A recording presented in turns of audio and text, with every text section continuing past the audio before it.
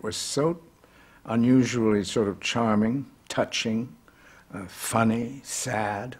It had everything in it.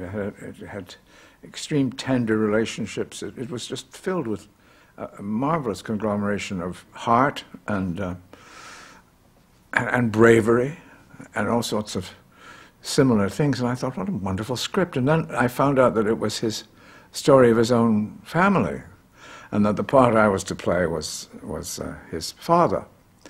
And I thought, oh my God, that's going to be difficult, because he's going to insist that I do certain things that I couldn't possibly know his father did. And he said, absolutely not at all. You must be as free as you must be yourself, and as free and as you can. And don't worry about imitating my father. I'll come in every now and then and say he did this or that, and throw in a few suggestions. So I thought, yeah, what is it? We were practically beginning already, and this was still on the telephone. His instinctive behavior on the set was so professional and so easy and comfortable that it wasn't like acting at all in front of the camera. We just were. And every now and then he would ask us to ad lib if we needed to do that to make the situation look more spontaneous, and we did. It was one of the most pleasurable movies I've ever made, and I'm not just saying that because I'm sitting here. Everyone has to begin again. They've inherited qualities from him and the mother. But Ewan has to begin all over again. He has to form a relationship with a dog that his dad left behind, and he has to form a relationship with his young girlfriend, played wonderfully by Mélanie Laurent. And so that is why it's called Beginners, because everybody begins again.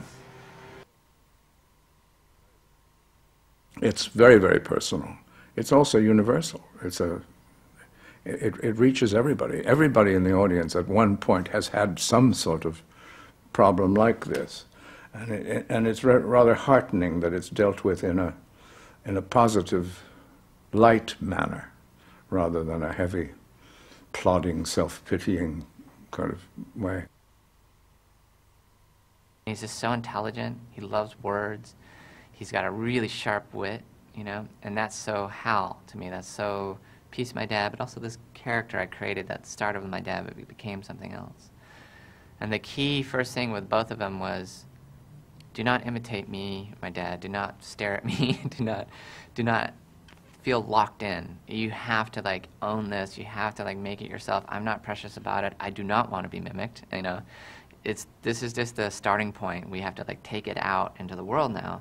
And they both, in different ways, got that more than I even knew what I was saying. Like Christopher so understands story and how he is a part of a story, and how even just in one scene, in one shot, he'll divide it into pieces of a story that grows.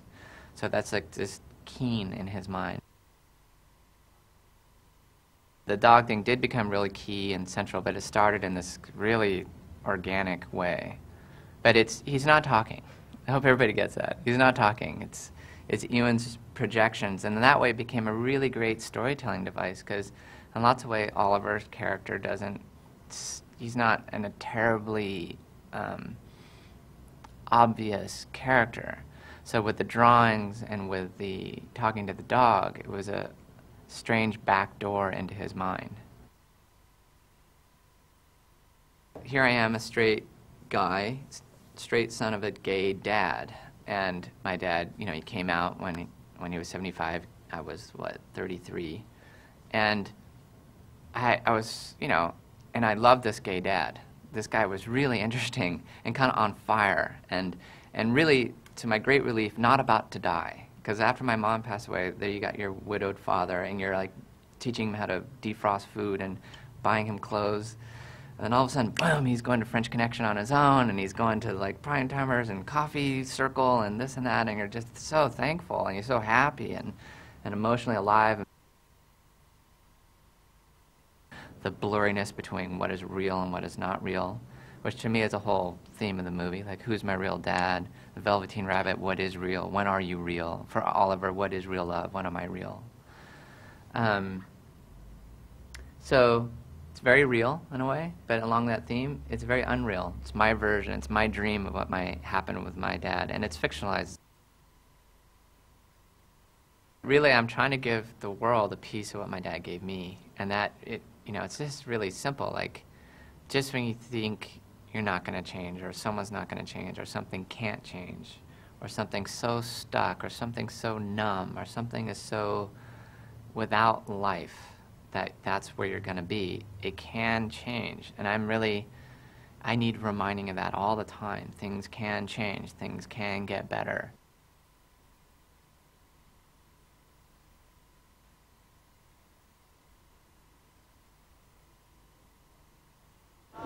Arthur, you're coming to live with me now, okay? That's the bathroom. This is the living room. This is the dining room where people come and eat sometimes. Look, it's lonely out here, so you better learn how to talk with me.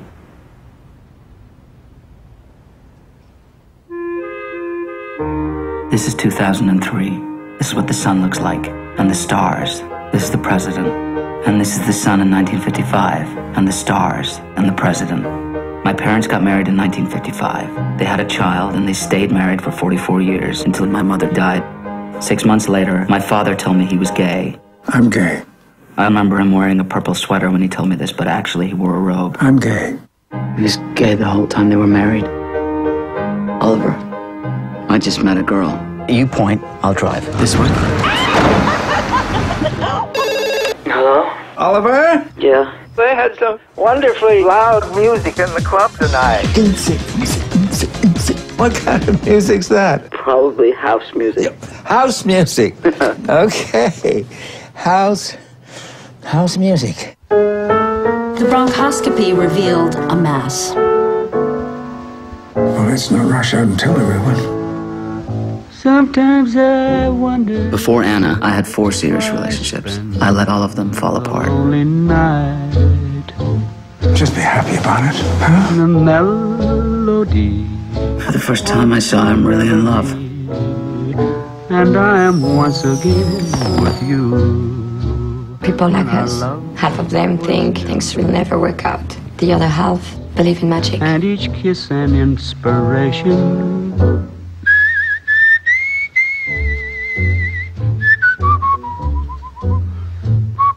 Sex, life, healing, nature, magic. The memory of love's refrain. This is what I'm supposed to feel like. Yeah, me too.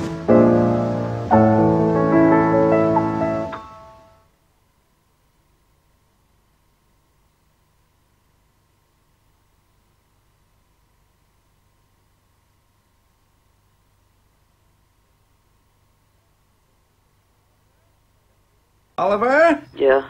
I'm not sorry I woke you. I went to Akbar tonight. You did? Yeah, no, they had some wonderfully loud music.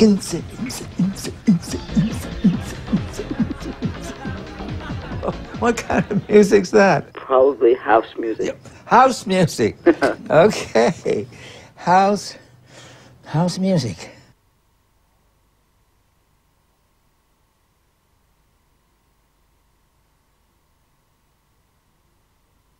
Well, maybe you should take out a personal ad, where you can explain your situation. My situation? Yeah. I mean, you want to be in a relationship and you can't stay in one. That's your fatherly advice, personal ads. Well, a lot of people use them. I did. What? If Andy wasn't going to be monogamous, why should I be? Pop. Yourself. I know.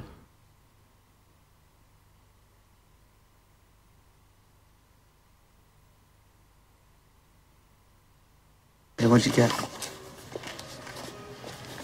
That woman. Very serious. And I found this crazy book. That's kind of a classic American thing. Maybe we can figure out some classic American things to do. Yeah. Like 75? Oh. Or 75 all the way through 80.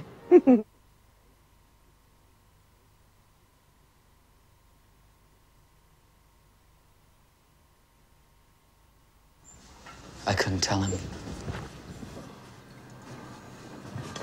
That's okay. No, it's not. You can't hide this from him. He loves you. For someone with so much relationship advice, you seem awfully alone.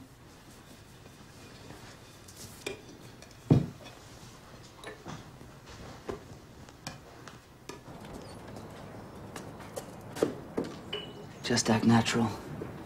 When he's not looking, we'll make a run for it. Okay?